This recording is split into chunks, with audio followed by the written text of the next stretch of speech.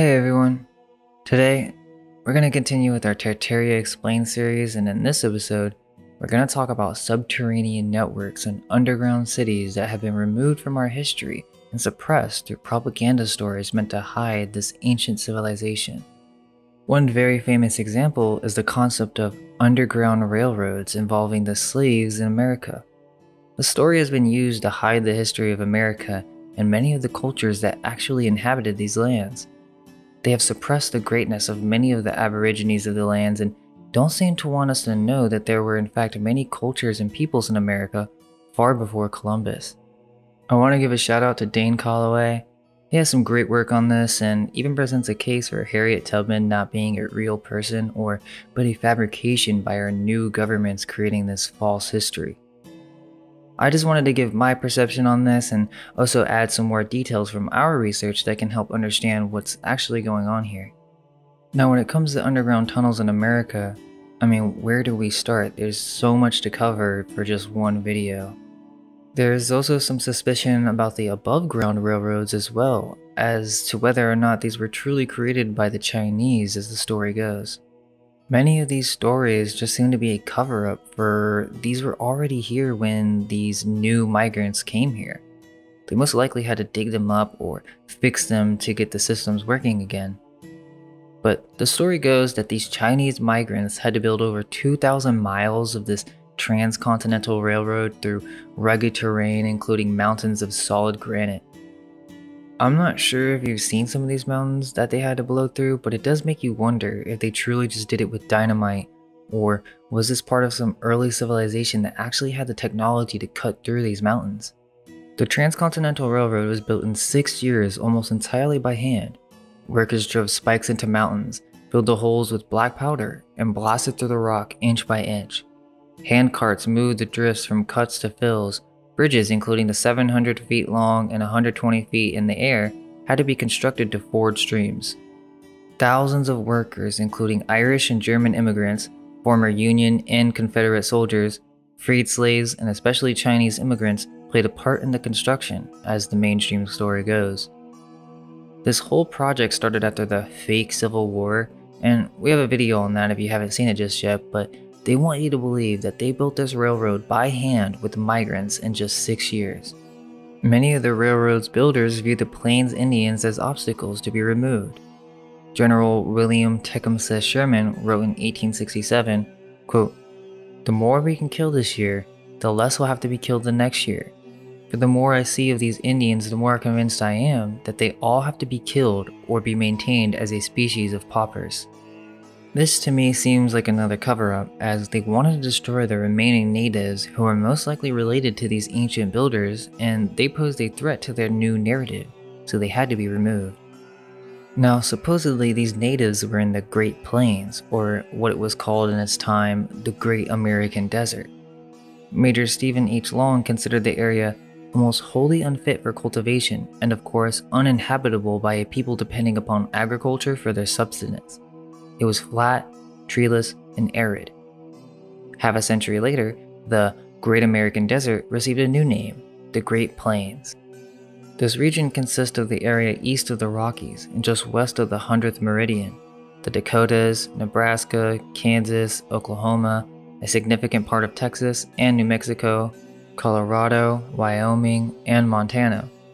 Instead of being viewed as an obstacle to America's westward expansion, the plains were quickly transformed into America's breadbasket and the site of many of the country's richest mines. Yet, if it was unfit for civilization, then why did they need to kill the Indians who lived there? Wouldn't they just die out? And also notice that this was the site for some of the most richest mines in America. Maybe these were in fact ancient mines and they needed to destroy the natives who were protecting them. If you haven't seen Tartaria Explained Part 3, make sure you check it out, as it explains how these ancient civilizations went through some great cataclysm and had to resort to being barbaric and savages, most likely because they had to retreat into the underground through many of these mines and underground passages to survive. Perhaps the sun went missing for a couple years, as mentioned in many native legends. There's this idea of mud floods, that there were many high mountains that were destroyed that had great lakes, and also that the land became like quicksand after earthquakes, resulting in liquefaction. sinking many of these ancient buildings into the ground and completely burying others. There were also many events, perhaps plasmic in nature, that caused buildings to melt and petrify, leaving no remains but many of the rock formations that we now know of in the Great Midwest. These star forts from around the United States are not from the Civil War, but from an older time, and many of them are actually buried into the ground. They could have been used as a means of water irrigation and preventing cities from flooding during these times. Now, is there any evidence for these ancient tunnel systems? Well, you have to keep in mind that this information has systematically been removed from our history because what would an ancient tunnel system imply? They don't want you to know that in almost every major city, there's an underground component to the city that has completely been built over. These tunnel systems are all over the US, and many of these have been taken by military in order to create underground communication systems. Many say that these are actually what are responsible for the loud booms heard in many different locations. But what about ancient tunnels? Could the ancients truly create subterranean networks? Many of us have heard of the slave underground railroads, which supposedly, from mainstream historians, had nothing to do with underground railroads. The Underground Railroad was a network of secret routes and safe houses established in the United States during the early to mid-19th century, and used by enslaved African Americans to primarily escape into the Free States and Canada, according to the mainstream narrative. Now, it's my understanding that this is just a propaganda event for two purposes: to continue the narrative that blacks were slaves in America and never were nothing more, and this idea that the Underground Railroad is just a bunch of safe houses, nothing to do with ancient railroad systems.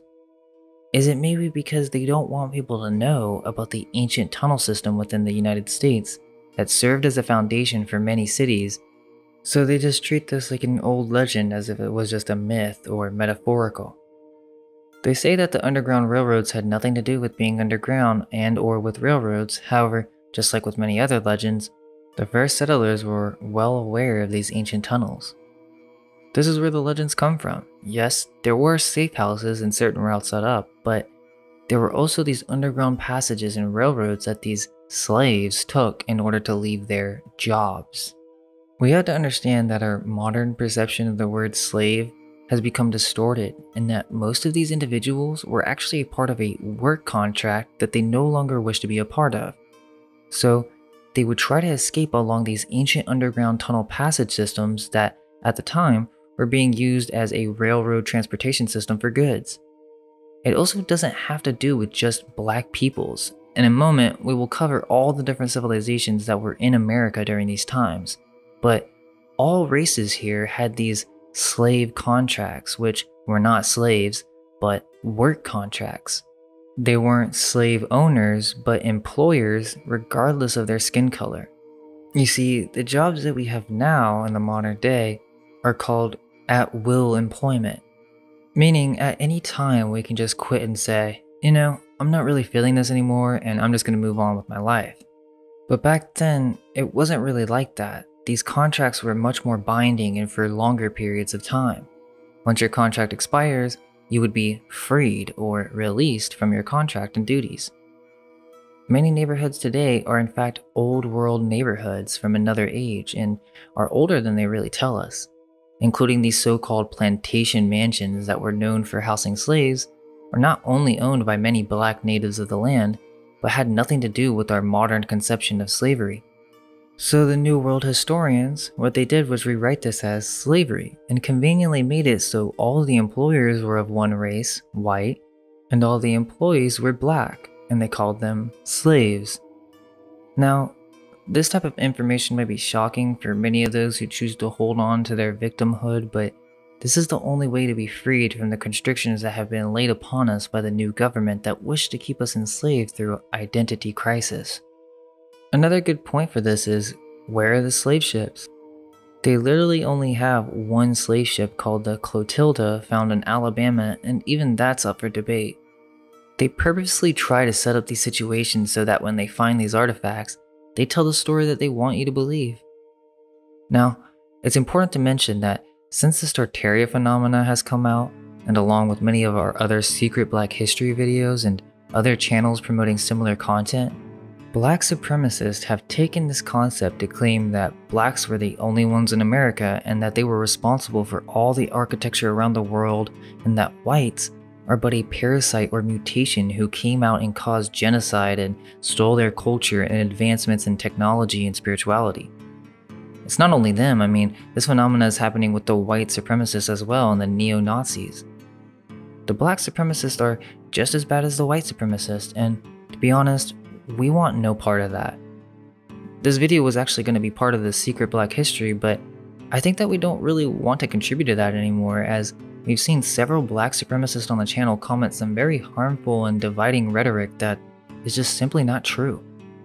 Our intention was never to pander to any race. If you go back and watch them, it was just to stop the current divide that we have now in the modern day. To show that blacks have a connection with Ireland, which most African Americans have no knowledge of. The goal was always to unite and stop all the hate towards different races. Sure, I agree that blacks are aborigines to the Americas and the leftover continent of Mu, or as we know, the island of California, but they were not, I repeat, were not the only ones in America at this time. And it's the contribution of multiple races that is in fact responsible for the creation of what we now know as Tartaria. Again, we don't want any part in the supremacy stuff of any race, so it's just about time that people stop taking this information to suit their own bias and pushing their own racist narratives to continue the divide that was originally created by the new elite, otherwise known as the Phoenician Venetians. Now, from our research, there were three main civilizations in America that contributed to the Tartarian outposts that were here in ancient times. 1. The Moors, or the remnants of Mu, who came from California and the lands of the Pacific, and those on the east coast of America that sailed in with the inhabitants from Ireland, otherwise known as the Fomorians and the mixed-race Druids. 2. The Irish or ancient Scythians, who were white but also mixed as well, similar to the Moors who came from Europe. These are told as the legends of the Vikings who first visited before Columbus. This is also related to the stories of the Jews or the ancient Hebrews as recounted by the Mormons. They just came from different areas from around the world. 3. Far Easterners who came from Egypt, the Ottoman Empire, China, Japan, and other Pacific Ring islands. Many of these races were mixed as well, so it's hard to truly classify this based on just race, as Tartaria was a global empire. What we call Native Americans today are just a percentage of the natives that were already in America. They have been called Tartarians in some texts, and that these races were created after some great cataclysm. We also have to understand how Atlantis plays into this as well, because it is said that America was a part of this ancient Atlantis, and it has changed significantly over the ages. Aborigine is kind of not the right word to use for any of these types of people because these land masses change after every age, and after Atlantis had flooded, other land masses rose, and so the people had fled all over. At first, there was nowhere to inhabit in the west, so many of the inhabitants of Atlantis ventured out to the east. The Fomorians had already done this before Atlantis flooded and were there when many of the Atlanteans began to migrate into the lands of ancient Ibernia or Ireland and Spain. This is when the Tartaria Age began, and they colonized all of the east continents, and the Druids, or those from ancient Ibernia, who were a mixed culture, began spreading the ancient knowledge of Atlantis around the entire world. They made their way back to the Western America, or ancient Atlantis, and began creating early civilizations there composed of many different races, far before Columbus or the Spanish had ever came. In fact, these are actually told in the Legends of the Spanish as we've gone over in Tartaria Part 3. They're called the Legends or the Adventures of Esplandian, which talked about these times when the Moors, the ancient Ibernians or Irish, Spanish, and Ottoman empires were all in America or terra firma, which were the remaining lands of Atlantis. Many of the buildings of Atlantis actually survived the flood as well, and were still intact in these lands of terra firma. As we have mentioned that at some point there were cataclysms which caused mass death and or many to retreat into underground. But many of these cities that we know today, like New York, San Francisco, Chicago, were all created by this Tartarian civilization. And they're still being used to this day because we could not repeat the work that they did, so it was hijacked and that includes the railroads, old world architecture, and underground tunnels. Many cities, in fact, have underground cities and tunnels as if they were built on even older foundations. What's been hidden from the human race is that 200 to 300 years ago, there was a catastrophic event that left many of the buildings around the world buried up to 20 feet beneath the ground. First, let's begin with some of the most famous examples of these ancient cities and tunnels.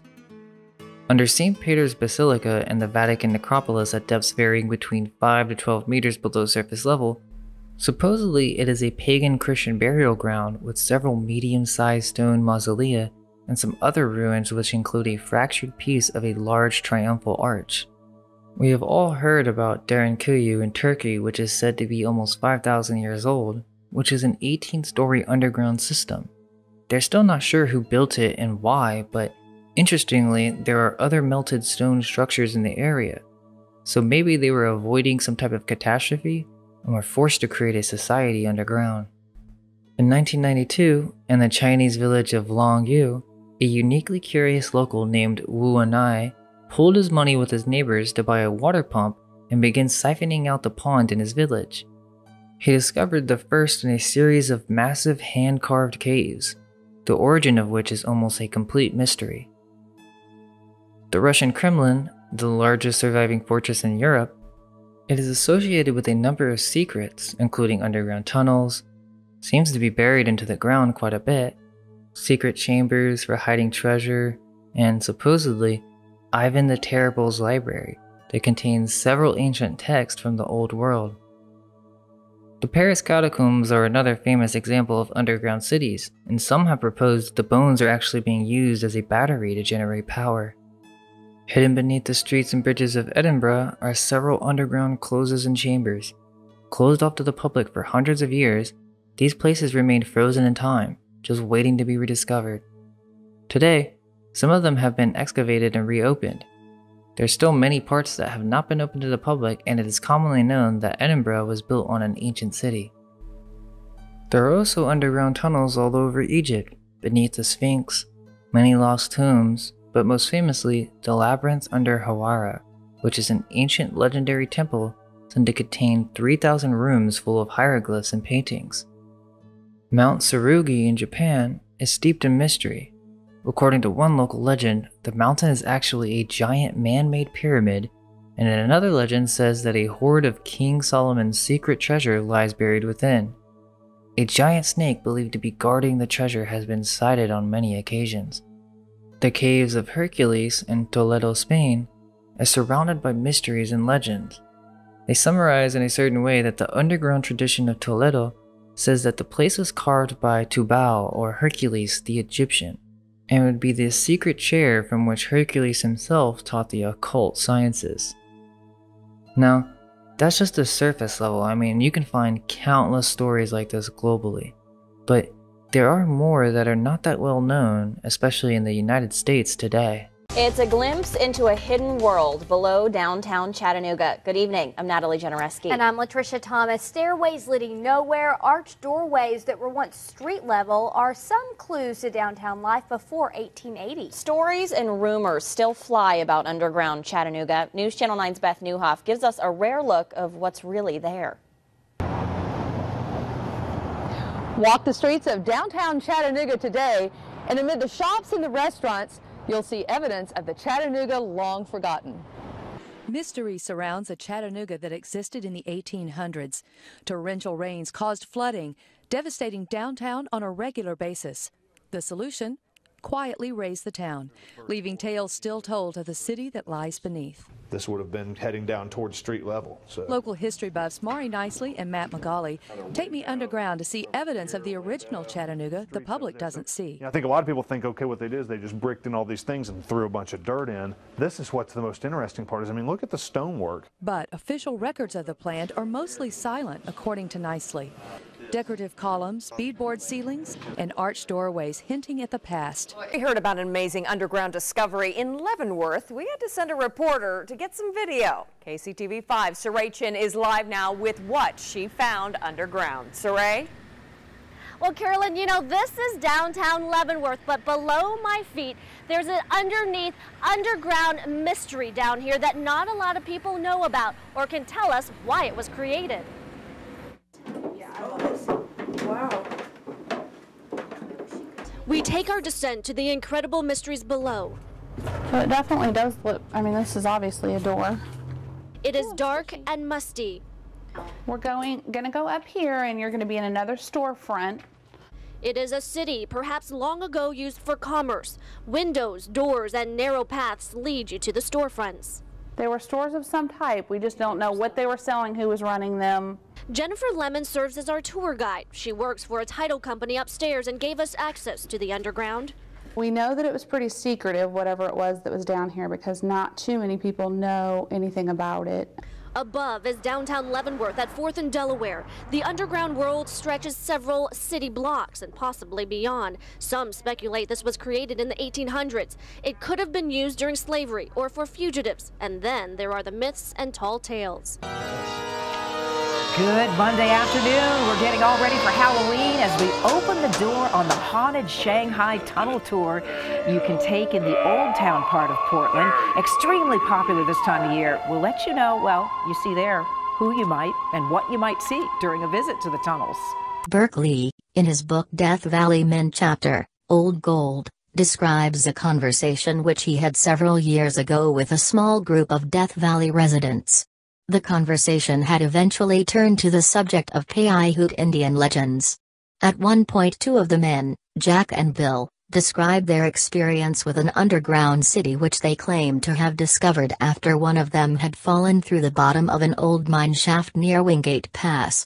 They found themselves in a natural underground cavern which they claimed to have followed about 20 miles north into the heart of the Panamint Mountains.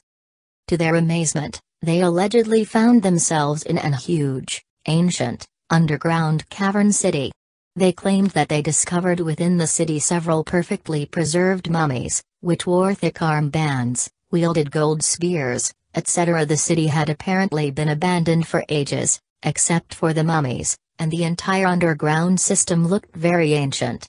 It was formerly lit, they found out by accident, by an ingenious system of lights fed by subterranean gases. They claimed to have seen a large, polished round table which looked as if it may have been part of an ancient council chamber, giant statues of solid gold, stone vaults and drawers full of gold bars and gemstones of all kinds. In 1885, coal miners in a small city of Missouri were mining a shaft deep within the earth, when all of a sudden, they broke into a huge underground cavern. And the very shocked and curious miners decided to go take a look, even though that they knew that it could be very dangerous. And what they found inside should have changed our history forever. That is, of course, if the reports are true, and there are multiple sources. Now, what they found inside was basically a huge, wonderful buried city. It was said to have incredible masonry, tons of artifacts, stone benches all over the place, metal statues, a stone fountain that flowed with pure clean water. They even had a hint of lime in it. And lying beside this marvelous fountain were portions of a giant human skeleton that was 3 times the size of a regular human. In recent years, local leaders have made it a top priority to keep our young professionals here. That's led to creation of more education and job opportunities, as well as a revamped social scene. Tonight in a special report on Louisville's new nightlife, we also take an exclusive look back at its beginning in a time of gangsters, outlaws, and a secret underground. Here's WLKY's Eric King. Now, you got to be careful going down these steps. They're pretty steep, so just hold on. I would almost stake my life that Al Capone was here at least once or twice. There was 2 doors. One of the doors led down and out to the street, and the other door led down to the Rathskeller, where he could run through the Rathskeller and into the basement kitchen. He could have taken the 2 series of tunnels and got away from the police. Many consider this the birthplace of nightlife for Louisville's elite. During the 1920s Prohibition era, when alcohol and gambling were illegal, this was the place to do it without getting caught.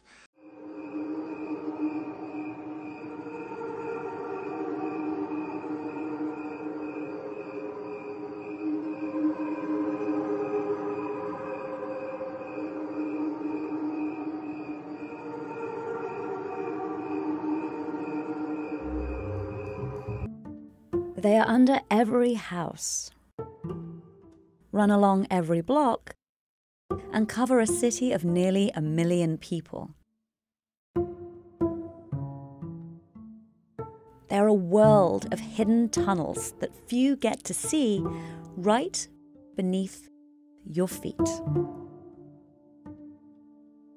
And we get to take you down there.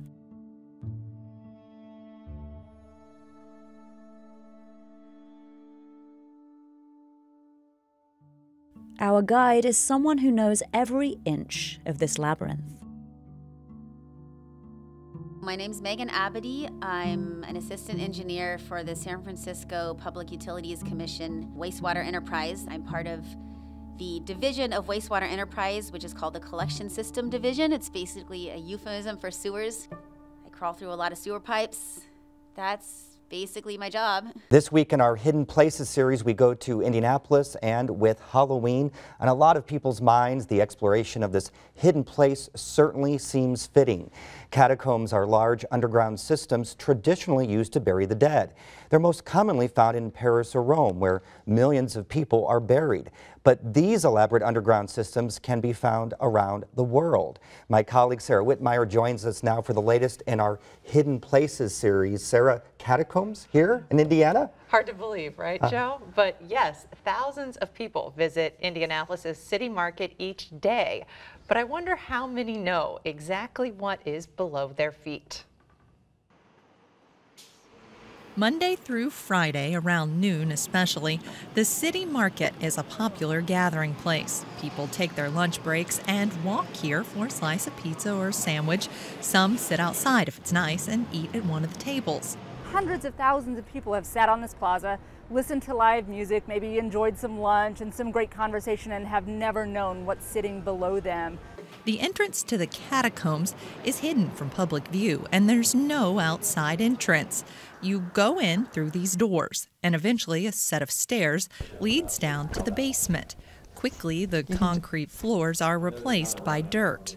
More than 140 columns create an underground maze. This is unbelievable. It just keeps going. This space is actually the basement of Tomlinson Hall, a 4-story multi-use building constructed in the 1880s. For sporting events, it was like kind of having your convention center with Lucas Oil, with the Field House, with Circle Center Theater. Everything went on. It was a heavy building constructed out of brick and Indiana limestone. And this is the reason why there's so many columns. Is what that does is it brings all the weight down from the building and it distributes it throughout all these columns. The curved ceilings are called barrel vault ceilings, and they help distribute the building's weight to the columns. As you walk further into the tangle of columns, you can't help but think about Indiana Jones. The catacombs he explored were beneath the streets in Venice. Welcome back. It's part of Utah history that lives mostly through rumors. Yeah, the existence of a seedy underground world buried beneath the streets of Ogden's historic district. Mike? Yeah, Dave and Deanie, the KSL investigators had to dig pretty deep for this story, searching for proof of secret tunnels. Welcome to O-Town, a city fast becoming known for high adventure and a vibrant nightlife. But take it back about 100 years or so. There was some opium dens. And you'll find that Ogden, all kinds of nefarious things that have gone on here in the last 100 years, has quite a dark history.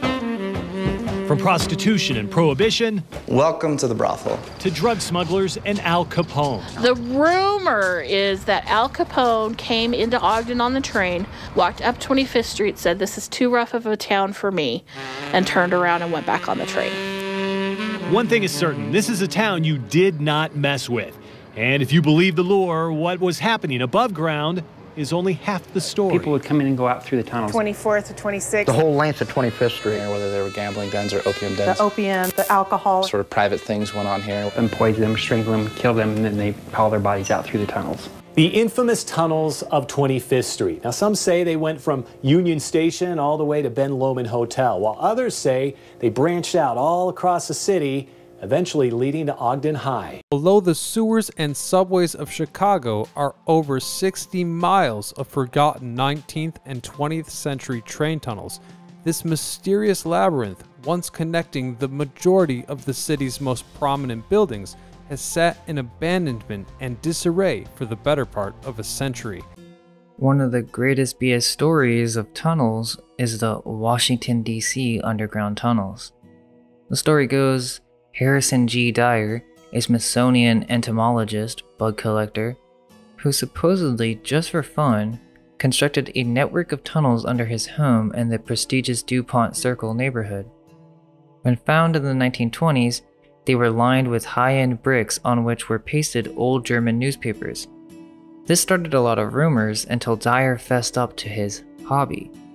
Some of these tunnels have been implicated in the Pizzagate controversy because of the Elephantis family owns many of the properties directly above them. In Texas, while developing a $58 million Buffalo Bayou Park project in 2011, the BBP discovered this important part of Houston history and transformed what once was a former underground drinking water reservoir into a public space known as the Buffalo Bayou Park Cistern. They have kind of turned this into some type of projection art show, which is kind of pretty cool, but interestingly, they say that they rediscovered it and it also has a striking similarity to the ancient Roman cisterns under Istanbul. I mean, this is the story for every city. I can't even fit the amount of underground cities in the United States into one video. Many have been covered up, or only a few remains are left, like old train stations and tunnels that were supposedly just forgotten about. Turns out that many of the underground tunnels were repurposed for troop quarters or military training grounds. They're still making more tunnels to this day called DUMBs, or Deep Underground Military Bases. There are also many more legends, as we have mentioned a couple, but one that I find very interesting that we brought up before is the legend of the Ant Peoples from the Hopis. This barren but beautiful landscape was the place where Hopi gods directed them to build a number of villages made up of pueblos, what we today would call stone apartment complexes. Here the Hopi managed to flourish by simply growing corn, beans, and squash with very little rainfall and almost no irrigation. One of the most intriguing Hopi legends involves the Ant people, who were crucial to the survival of the Hopi not just once but twice. The so-called First World, or World Age, was apparently destroyed by fire, possibly some sort of volcanism, asteroid strike, or coronal mass ejection from the sun. The Second World was destroyed by Ice Age glaciers or a pole shift. During these two global cataclysms, the virtuous members of the Hopi tribe were guided by an odd-shaped cloud during the day and a moving star at night that led them to the sky god named Sotuknang, who finally took them to the Ant people in Hopi, Anu Sinum. The Ant people then escorted the Hopi into subterranean caves where they found refuge and sustenance. In this legend, the Ant people are portrayed as generous and industrious, giving the Hopi food when supplies ran short and teaching them the merits of food storage.